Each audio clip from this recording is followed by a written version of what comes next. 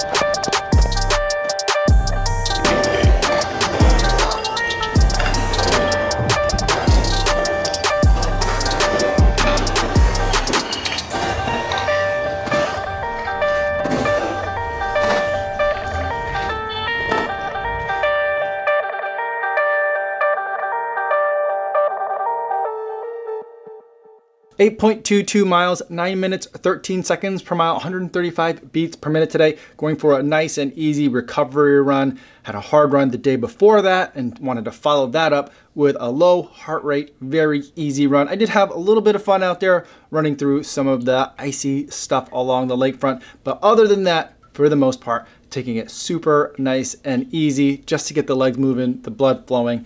And I thought today would be a good day to talk about this Whoop band that I've been wearing all day, every day for the last 3 months. Now, before I give you my detailed thoughts on that, I do want to go over some disclosures. The Whoop band is something that I purchased myself. No one sent it to me or is paying me to make this video, and no one's gonna get a chance to preview any of my footage or my thoughts before this video goes on YouTube. I'm also gonna be talking about a couple of other different devices, a heart rate monitor and a GPS watch.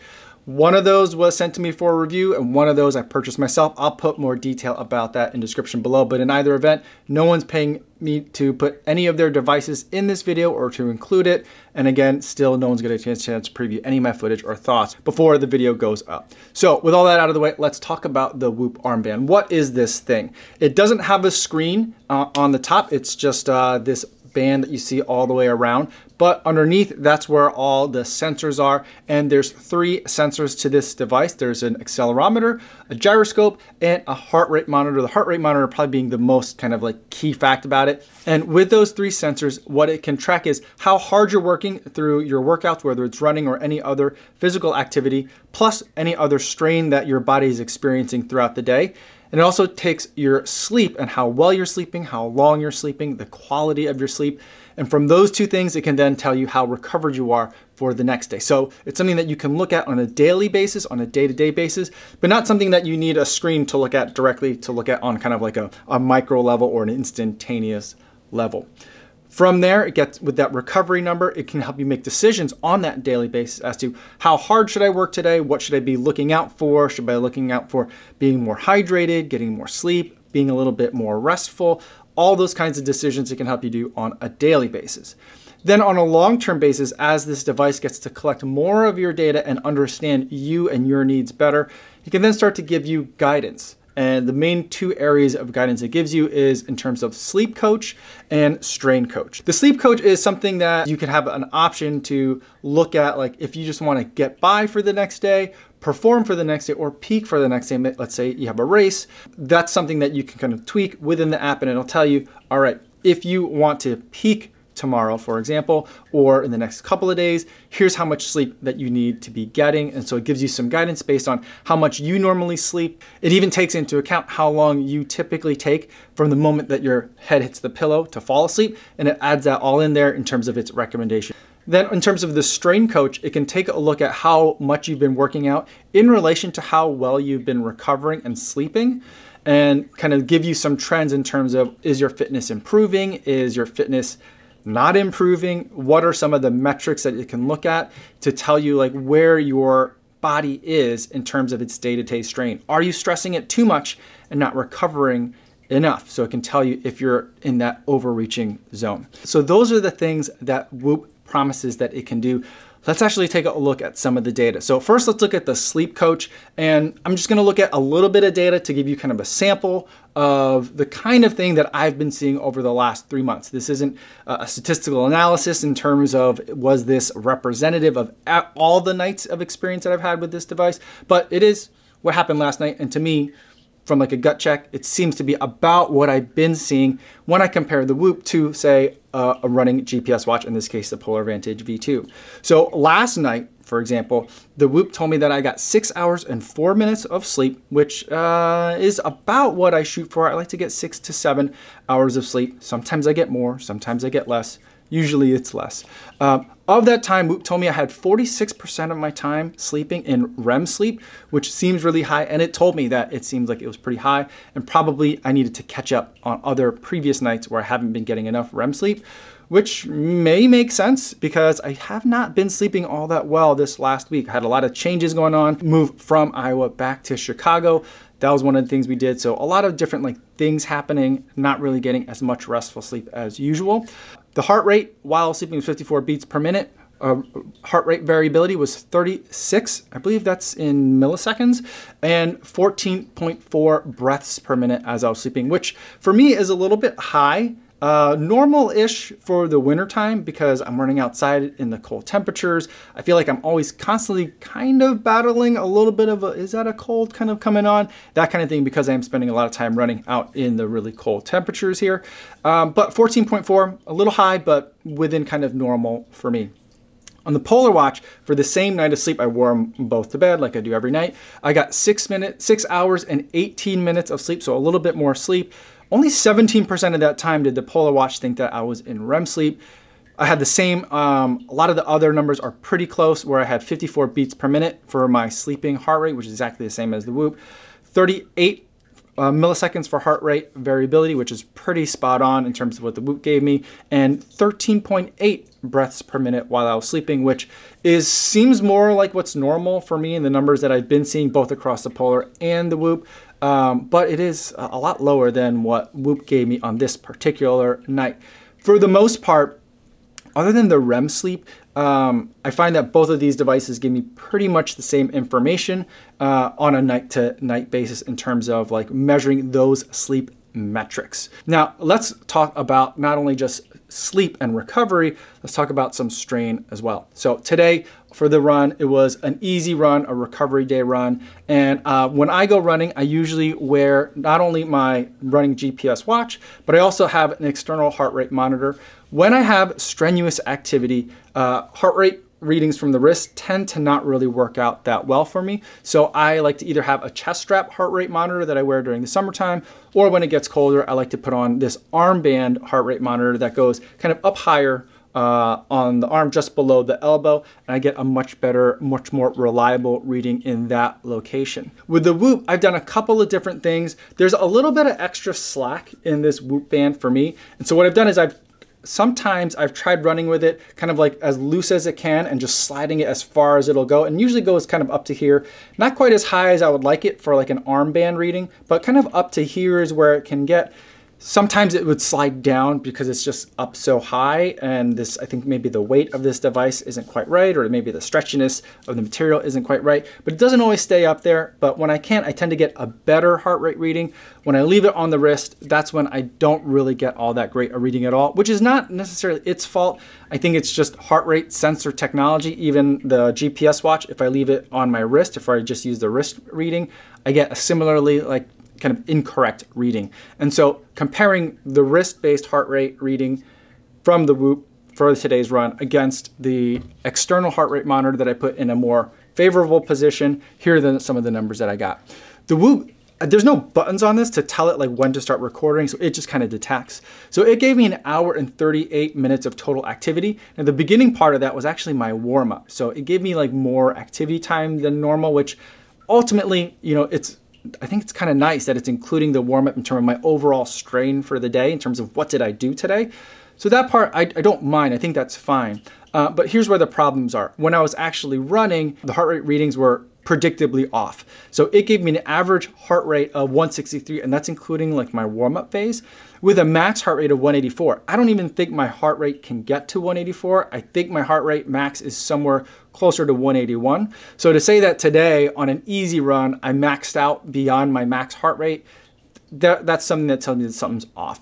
It also said that I spent 60 minutes at 90 to 100% of my max heart rate, which again, from the feeling of running easy today and also looking at the other heart rate data that I have, I know that that was off as well. So the amount of strain that this thing thinks that I put myself under today is definitely off. I don't even think that I can run at 90% heart rate for 60 minutes straight. So, I mean, maybe I could do that in a total workout, but not straight. And it kind of said that it looks like that's what it's thinking that I did. The Polar Watch and the heart rate monitor that I had gave me 1 hour and 15 minutes, and that was me starting and stopping the activity. So that's going to be the more accurate running time for today. And the average heart rate was 135 beats per minute. So that makes more sense and is very consistent with how hard I felt like I was running.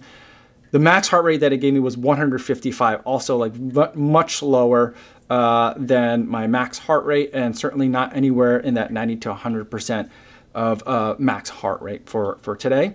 So I had 0% of time in that higher heart rate range today. So those numbers are very different.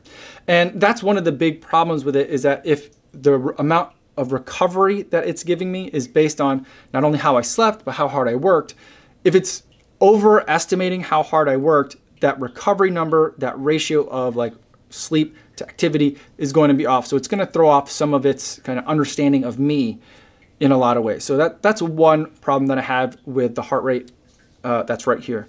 Here's another kind of weird thing that's popped up, mainly since we've returned from Iowa, where we were with my in-laws for several months, for the majority of the time that I was wearing this device, to now when we're back in Chicago. Something that I noticed is that the Whoop has been attributing to me some additional activities. Now, sometimes I would see additional activities other than running in the morning, like if I would take the kids for a long walk, play outside in the snow, take the dogs for a longer walk, that kind of thing. It would automatically detect that my heart rate was up for a sustained period of time and count that as an activity.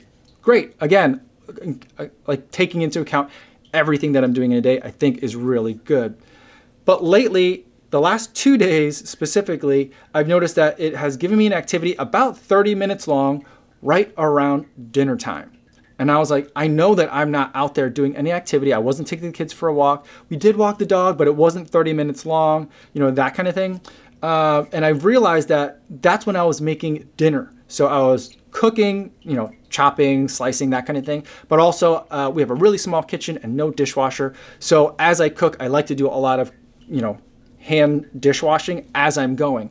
And so I don't know if it's just detecting, I don't know why my heart rate would be higher, but maybe it's detecting the extra motion, and that motion and some of the play that's in this band, it's being detected as a faster heart rate, even though my heart rate might be, a little elevated, but not like super high, because it's not like I'm working out in there, I'm just cooking. So yeah, the amount of activity that attributed to me just definitely isn't right. So yesterday I had an activity of 29 minutes long where my average heart rate was 133 beats per minute. In other words, the same as when I went out, or pretty much the same as when I went out and ran 8 miles this morning. With 172 beats per minute as the max heart rate for that activity, and 11 minutes at 70 to 80% heart rate. So it was saying that like while I was cooking dinner, and that's the time I was cooking dinner yesterday, I was building aerobic fitness. So that's something that, and it did the same thing the night before. So that's something that like I think is gonna also throw off like how fit it thinks I am, and how not fit it thinks I am, based on me like just trying to run easy miles today, but needing to basically max out my heart rate in order to do so. So that's all going to throw things off as well. And so this heart rate monitor, although it's really good, I mean, heart rate monitors of all types tend to be really good for measuring things for me when I'm sleeping. It's just like when I'm moving around a lot, that's when things start to kind of go haywire. But I generally need a different kind of like armband setup if I'm going to use a heart rate monitor during an activity. They sell like another armband that can go on the bicep. I never ended up buying that one. I wish that just like this band were a little bit longer so I could put it like right up here and get it into a secure location where it wouldn't move. I would move it up there for running like I tried to do. And then when I was wearing it like daily use and sleeping, I could just readjust it and move it back further down. That would probably be like my main like wish for this product that they would do going forward. I don't think it would solve all my problems, but I think my data would be better. I really think that the product should include like the armband for people that have problems, which I think is a good majority, maybe not majority, but a solid minority of people that have a problem with wrist-based heart rate during an activity. I just think that other band should be included or able to be like, click, can I request one of those too? So that's one of the things that I really thought was missing from this entire experience. So other than that, all that being said, let's go to the overall pros and cons for this device after 3 months from my runner's perspective. Let's continue with the cons. It's already kind of, I'm in that mode already. The heart rate accuracy, as I've been talking about, is definitely a problem. In addition to that, I do think that like the strap here, like at first felt really nice. It felt like premium, but over time, as I got like sweaty in it, it just started to like kind of lose its shape a little bit. It's still like somewhat stretchy. It's not as stretchy as it was, but I just don't feel like it's a premium product over time. So like, I wish that there were a nicer band that came with this, especially for the price that they're asking for this device. So I felt like the strap left a lot to be desired, not only in length, but also in like material as well. The third area where I didn't really like the strap is that I'm running in the winter time now where typically the temperatures are below freezing. I'm not getting super drippy with sweat when I'm out there. I might get a little bit like kind of clammy in my arms, but at no point are they like wet with sweat. Yet when I come home from a run and I take this thing off, this wristband is always damp and it stays damp like long after the time it takes me to like, you know, recover, take a shower, eat breakfast, and then put all my like, you know, wearables back on. This thing is still wet. So a lot of times I just forget to put it back on the entire morning, sometimes not until the evening towards even dinner time because I just have forgotten about it. So I wish that there was a way that it could either dry faster, or if they went with that kind of 2-strap idea, then I could exercise. And it's relatively easy to swap out bands. I wish it were a little bit easier, but it's relatively easy. And I could have like the bicep band or the upper arm band for when I'm working out. That one gets wet and then I dry it out, let it dry for the next day. And then I have like my like everyday walking around band kind of thing that I put on after my workout. That's another thing that, again, I could purchase an additional accessory to do that, but I think that that's something that really should just be included because it's something that's intended to be worn all day for active people. The last like main issue that I have with it is that, is it redundant? I have a GPS watch. It recorded a lot of the same metrics that the Whoop recorded in terms of sleep. It records all the same metrics in terms of activity as the Whoop does. But I think that because it can connect to an external heart rate monitor, it can connect to an external foot pod, you can connect to all sorts of different other sensors, as well as it contains a bunch of sensors itself. Do I need to be wearing 2 things at the same time? This doesn't have like a watch face on it, so it can't tell me things like pace, like when I'm training for a run, or how much power I'm exerting during an interval workout, or my heart rate is during an easy run. So it can't tell me any of those things. So if I want that data, which I do, I need to have a watch anyway. If I want the Whoop data, then I also have to wear the Whoop because I can't get the Whoop service even if I'm getting heart rate data from something else, even if I were wearing a heart rate monitor like 24/7, which I am. So like, is it redundant? For me, I think it is because I am getting a lot of that data from a Polar, this one being the Polar Vantage V. And not all watches do it as well in terms of like outside of the activity, like when you're sleeping and being able to tell you what your sleep meant and how good your sleep was. I think Polar does a better job than some of the other companies at giving some of the more Whoop-like features. And so that sets it apart in my mind as one of the running GPS watches that makes the Whoop a little bit redundant. But overall, I feel like most of the GPS running watches that are out there can give you some very similar types of information. Whoop does the kinds of things that Whoop does better, but at the base of it is that heart rate during your activities that for me is always going to be wrong, and that's going to throw everything else that Whoop gives me off by a little bit. So for me, I'm pretty happy to be kind of like done with the Whoop. I'm going to be taking it off after this video, and I don't think that I'm really going to miss it. But that's not to say it's like a waste of money and it's not for anyone. Let me go over some of the pros, the things that I think that are good about this device. I love the way it lays out data. I think the data layout is beautiful. I do like the way Polar lays out its data as well. I think Whoop does it better. I think of all the devices I've ever tested, Whoop lays out data for like consumption on a daily basis, on a weekly basis, and on a monthly basis much better than any other brand that I've looked at. It's just easier the way that they do it. I don't have to like click drop down boxes, select date ranges. It's just there. And I think that Whoop does a fantastic job of teaching / reminding what these numbers mean. It puts the numbers in context for me pretty regularly without being annoying about it either. Like sometimes when, there's always like reminders like here's what heart rate means. Sometimes like other apps might do that and have like really basic stuff that they explain over and over and leave other stuff like heart rate variability kind of like here's your number. I think they do a really good job of balancing what they need to teach and remind and what they don't need to with Whoop. Everything on that end is really thoughtfully laid out. The app and the analytics, what it does with your data, how it presents the data to you, how it helps you understand your data, I think that's where like the value is in this service. And I think for like a couple of months, that $30 a month is certainly worth it. I learned a lot about myself in terms of like what numbers should I be looking at? How did that correlate to how I feel, how I'm recovering, how much activity am I doing, how much activity can I take on? I think those are all great. But from like a long-term perspective, I don't see myself like using this for very long. So it was kind of an expensive way to learn some of what the data that my device is already providing to me means. But I think very useful kind of exercise, so to speak, for me in terms of learning how to understand the metrics and getting a sense and feel for what your body is telling you, messages that we've either never learned how to interpret or have kind of forgotten how to listen for. I think the Whoop really can be helpful in that regard for a different kind of athlete, for a different kind of active person. But for runners, especially long distance runners, endurance athletes, I'm just not sure we need it if we've already got a GPS watch. So those are my thoughts on the Whoop long-term from a runner's perspective. Let me know in the comments if you have any questions about it. I'd love to answer them there. Or better yet, I do a live stream just about every day on YouTube. You can always feel free to ask me any questions you like there. That's all I have for today, everybody. Thanks so much for making it all the way to the end of the video. Hopefully staying safe out there on your runs, and I'll see you in the next one. Yo, what's going on?